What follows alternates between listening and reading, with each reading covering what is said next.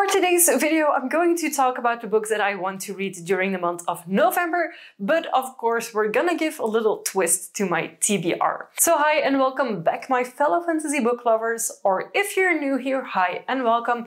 My name is Kathy and I'm a fantasy book lover from Belgium. For November's TBR, I want to do something that I haven't done so far, and it is to make it themed, not specifically on a type of style of books, so not vampires or dragons, but I only want to read standalones in the month of November. Now, why do I want to set this challenge for November?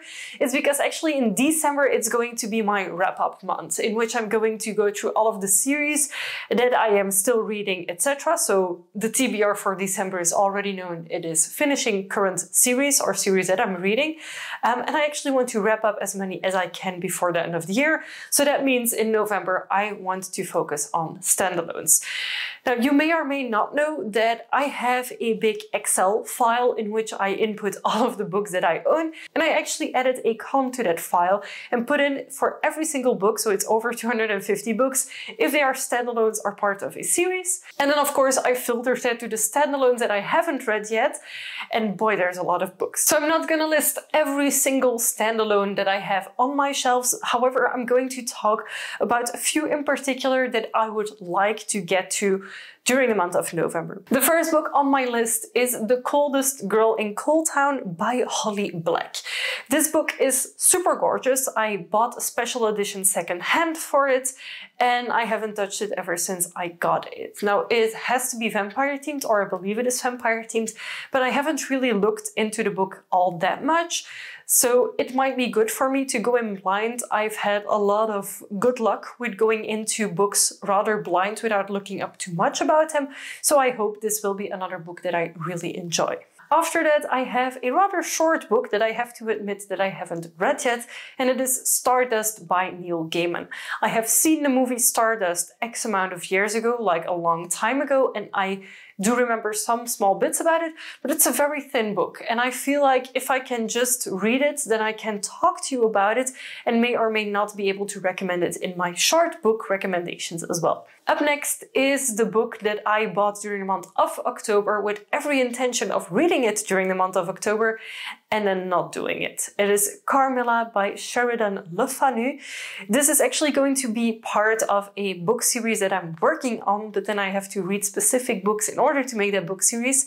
So yeah, this is one of the classical vampire tales, and I really want to read it because I have read Dracula. So if I read something else that compares to Dracula, I can compare it, and I want to be able to do the same for Carmilla and comparing it to other more modern vampire stories. Up next we have Lady Macbeth, which apparently is a witches type take on the classical Macbeth story that I haven't read, so I'm not sure if I can compare it to it. Apparently it also doesn't matter that you haven't read Macbeth. So I really wanted to read this book. I had every intention after my Waterstones haul to read it rather fast, and it just ended up on my shelves a little bit forgotten. So that's why I'm putting it on this TBR list, so I will see it again and hopefully read it rather soon, because it does seem like something I would enjoy. I would also love to get to one of my omnibuses, which is called Vampires Never Get Old, and one of the authors in it is V.E. Schwab. Now, these are all short stories with, of course, vampires as their main theme, and I have mentioned this in a previous video as well. I am constantly overwhelmed with the amount of books that I have. I want to read them all, but there's not enough time to read them all, so I have to make choices which one I read first, and then I buy a new book, and then I get shiny object syndrome because it's a new book and then I want to read the new one first. Hence why I this weekend bought Fang Fiction, and I'm now already reading it like 2 days later. Whereas I have so many books in my shelves that have been there for a year that I haven't touched yet. So I feel kind of guilty towards books that I've owned for a longer time.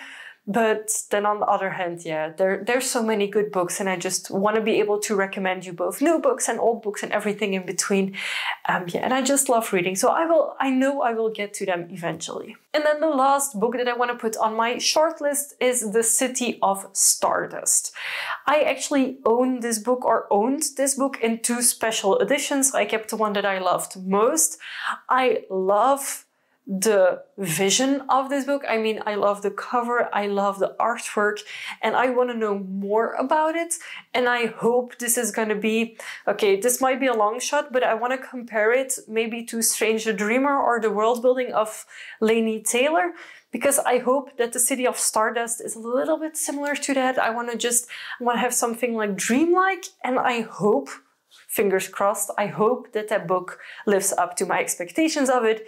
If not, well, yeah, then we'll see what I do with it. So that is the basic setting for my November TBR. I'm only going to read standalone books. Now, the standalone book that I've mentioned in this video is only a very small part of the amount of standalone books that I haven't read, so I might possibly be including some other books as well. Feel free to let me know if you've read one of these books, what did you think about it, or if you have other books that you will definitely be reading during the month of November, feel free to let me know in a comment down below as well. As for usual, all of the books that I've mentioned will be listed in the description box of this video, and of course, if you enjoyed this video, feel free to give it a big thumbs up, and if you haven't already and you'd like to be, feel free to subscribe to my channel. I make new videos every week and I would love to have you here for every single one of them.